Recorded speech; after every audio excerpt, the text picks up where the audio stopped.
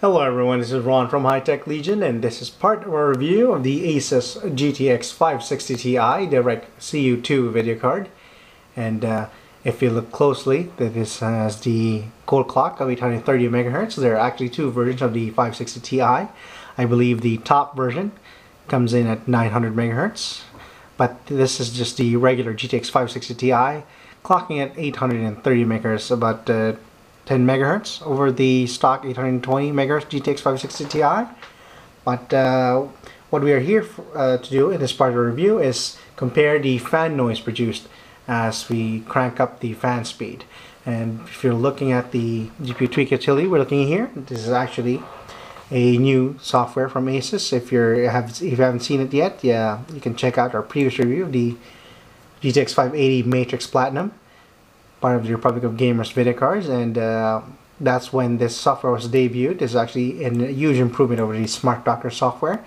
It allows you to tweak your video card, overclock, and save your profiles. And as I mentioned, we're going to take a look at the fan speed, and as you can see, the fan noise, and right now is at around 20% fan speed. I'm going to crank it up 5%. Up until we reach a point where it becomes a lot more audible, exponentially audible, usually around, from my experience from these ASUS GTX 500 series DirectCU II video cards, they're around 50% or 60%.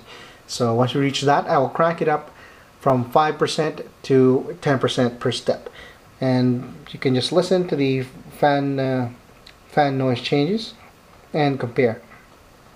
As to note that the video card is inside a NZXT H2 silent mid-tower case, and I have set the fan speed on the case itself and the lowest, so to minimize ambient noise as much as possible.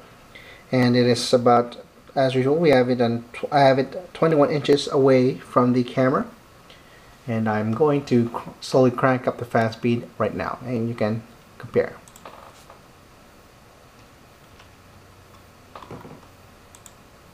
To manual first.